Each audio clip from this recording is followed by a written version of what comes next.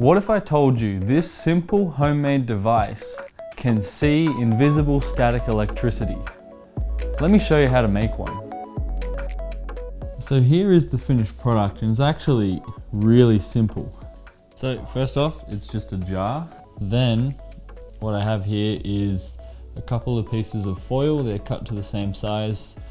Then this is a copper wire. I've actually twisted some thin copper wire. That's all I had together to make it thicker. But then I've just twisted around in that sort of pattern. This is just to increase surface area. And then there's a little hook on the end, which is what's allowing the foil to hang on the end there.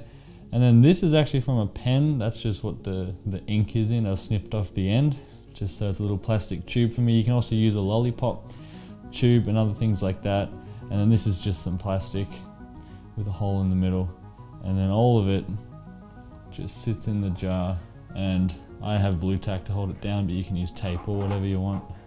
And that's all there is to it for the build. So now's the fun part, actually showing you what it does. So it's called an electroscope, and all it does is detect the presence of an electric charge in an object. So I have here a balloon. I'm going to rub it on my head. So this is the classic way to get static electricity. And then when I bring it close, you see that?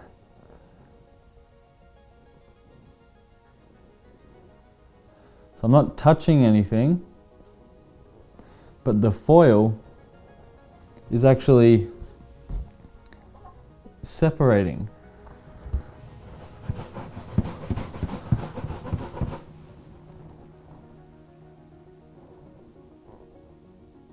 So I bring the balloon close and look at it. That is so cool. So without touching anything, I can cause that foil, those foil leaves, to move and pull apart from each other. Wow. So this is called electrostatic induction. And let me tell you a little bit more about that. When I rub the balloon on my hair, it actually strips electrons. It takes them from me and adds them to the balloon. So the balloon becomes negatively charged because electrons are negatively charged particles. And so when I bring the balloon close to the copper wire in the jar, the negatively charged balloon pushes electrons in the copper away from it because like charges repel each other. And this forces excess electrons into the foil leaves hanging on the wire.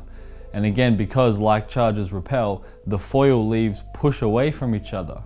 It's like if you had two magnets and tried to force the north side of each of them together. No matter what, they just won't stick. And that's exactly what's happening with the foil leaves. So let me show you one last cool demonstration with this. I have here a plastic pen casing.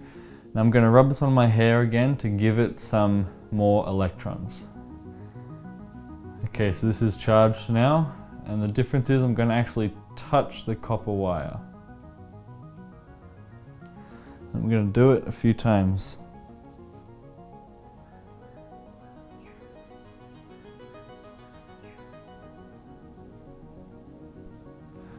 Okay, you can see that. So you can see there is a separation between the foil leaves there. Now the difference is it wasn't electrostatic induction with the balloon. The balloon, I didn't make contact with the copper wire.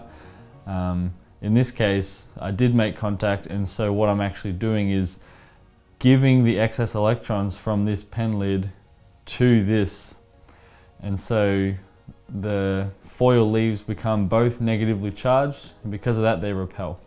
But now watch what happens when I touch the system here, the copper wire.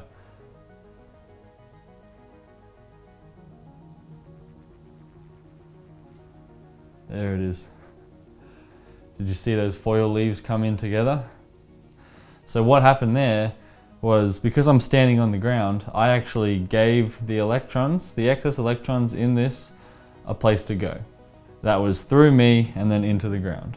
And so what happened was the electroscope became neutral. There was no more excess of electrons in there because they went into me and through me. And so the foil leaves fall back together. So I thought that was a pretty cool demonstration. That's not electrostatic induction, this is charging by conduction. So that is so cool. There's a couple of demonstrations there about charging by conduction and electrostatic induction using a glass jar and a bit of foil. And check out this video here where I put a light bulb in a microwave and it produced plasma. But otherwise, if you did enjoy this video, then please give it a big thumbs up and don't forget to subscribe to see future videos like this.